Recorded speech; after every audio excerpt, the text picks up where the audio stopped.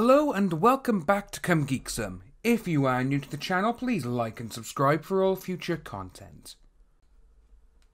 Today's video is kind of a doozy, but we also got a few things to go over first before we actually get into the meat of the video, which is actually the amended motion to compel.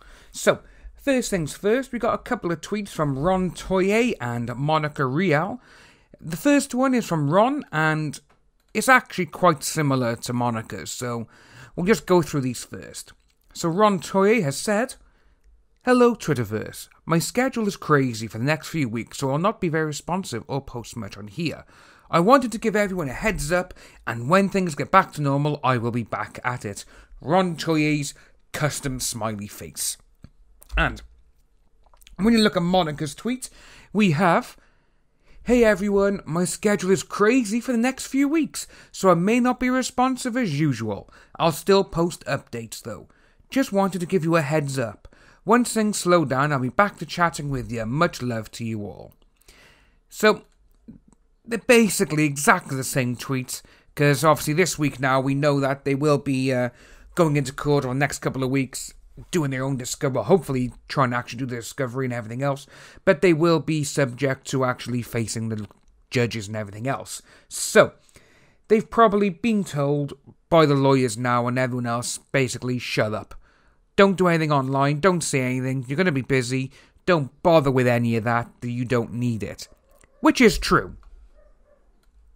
So it's actually quite nice to see now that they actually may be taking this seriously for once, mostly because both of them, they both basically posted the same tweet, schedule is crazy, may not be as responsive, or post much on here, and, it's still basically, the first line or two is exactly the same. But another one I wanted to show was actually quite a simple one. I actually find it quite funny, and it's to do with Greg Doucet, the actual lawyer who has come onto Twitter all of a sudden, out of the blue, and he's just started being with Kick Vic for some reason. He's just jumped into it and gone, I'll do this. What we got here is his Twitter statistics. It's actually from Social Blade, and if you actually look, it shows how many tweets he's been doing a day. And obviously you got, tweets. On the 12th of June, it was 245, 270, he went down 100 odd. But if you look, the most he has ever done in one day is 302 tweets. In one day. One day. That is a hell of a lot of tweets to have in one day. 302. And I've actually got mine here, and you have a look at mine here. Overall, I have done 299 in 30 days. So everything I've tweeted in a month, this guy has basically done in one day. And plus a little bit more. That's just absolutely crazy to show how much and how far this guy is just being on Twitter each and every day.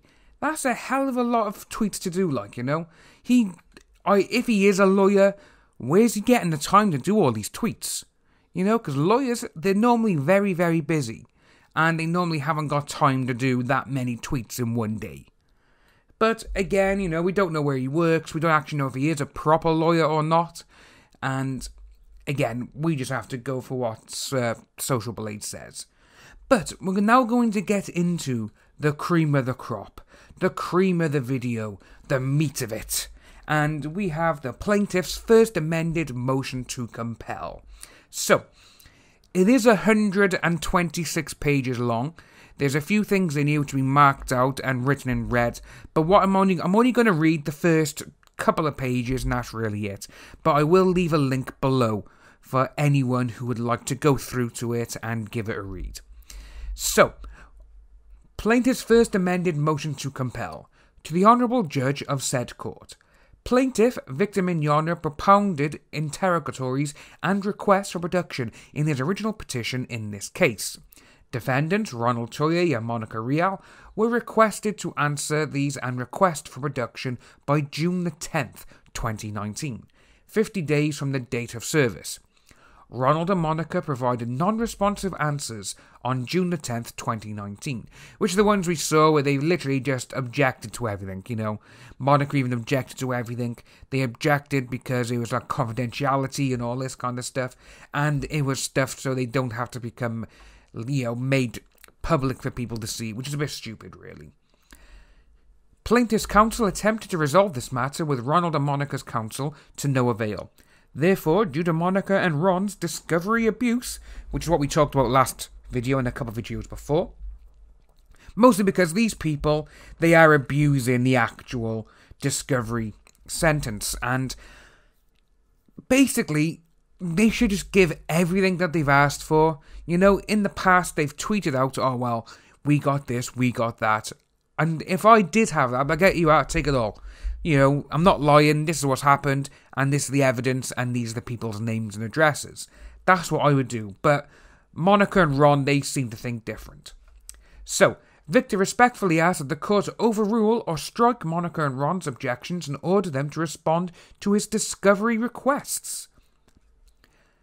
Victor included interrogatories and requests for production of documents, along with service of his original petition.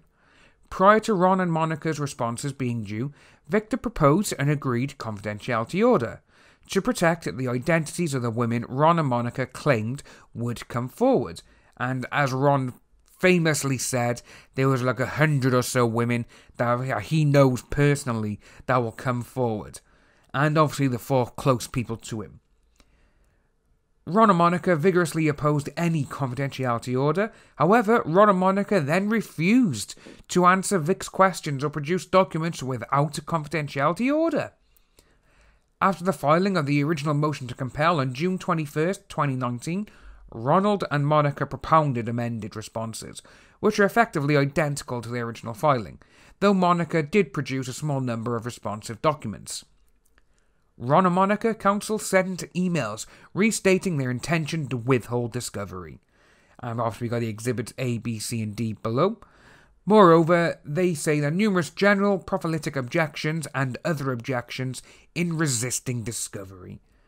On the date this amended motion to compel is being filed, Ronald and Monica have had this and the requests for 64 days and they haven't done a single thing.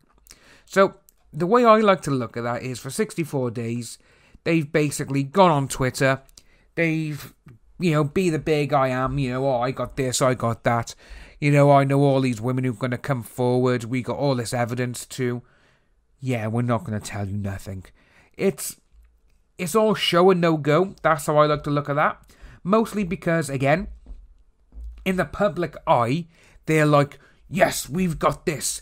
We know all these people, there's hundreds of women that are going to come forward and accuse Vic, and they're going to say this against him, and we're going to see Vic squirm.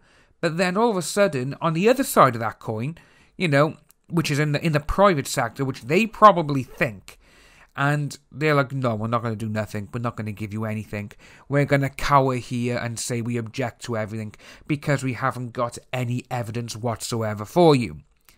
But it almost seems like these people, Monica and Ron and everyone else, they don't seem to understand that all these documents are available online. I think they must think, oh, because it's here, it's not going to get out, it's not going to leak. Well, it's not going to leak, is it? Because these documents are put on there straight away.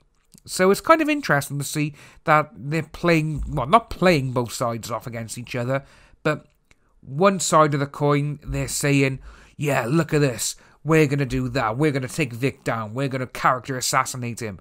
But then when you flip the coin over and behind closed doors, they're like cowering children. It's great to see. So we're going to go down now to the arguments and authorities. A party may object to discovery only if a good faith factual and legal base for the objection exists at the time the objection is made. And the objecting party must state specifically the legal or factual basis for the objection and the extent to which the party is refusing to comply with the request. And we obviously shows here the rules. Broad or general objections are not permitted. Indeed, an objection that is obscured by numerous unfounded objections is waived. Then we got more, obviously, the Texas Civil P and all that. an evasive or incomplete answer to be treated as a failure to answer. Ronald and Monica's brain-jarring about face in opposing a confidentiality order before demanding one is a pretext to avoid answering Victor's questions and everything else and producing documents in response to his requests. Indeed, persisting general prophylactic objections and answering subject to those global objections waives any objection to the discovery request. Had Ronica, let's call him Ronica for now, truly wanted a confidentiality order prior to complying with Victor's discovery requests, despite having one offered to them weeks before their responses were due, the proper procedure was to ask the court for a protective order and not to unilaterally withhold properly requested discovery. And this is the last little bit I love now from Ty. Summary and prayer. By playing discovery games, Ronald and Monica have violated the rules of civil procedure and waived their objections to Victor's interrogatories. I can't even say this word now. My mouth is so dry. And production requests. Victor requests that the court overrule or strike their objection and to compel their compliance. Victor prays for such utterance and further relief to which he is justly entitled and prays for general relief. And this document, man, it just goes on and on. Obviously, it's got a couple of things where they object to everything. You know, where like, oh, I object to this. You know, herein and made without waiving or intending to waive, you know, all these things that they think they're going to get away with. But it's just brilliant to see that all these things that Vic has asked them to do, obviously, you know, the 100+ ladies, you know, they're going to come forward, they're going to do this, they're going to do that, you know, it's in the public, it's not aware of you, and everyone at cons has happened to, they know about you. It's like, well, if they know about him, they wouldn't have kept bringing him back, would they? And I really do think that Monica and Ron, they think they're going to go and win this. I really do think that's what they think, but I really can't see that happening. Mostly because everything they've said, they haven't backed up.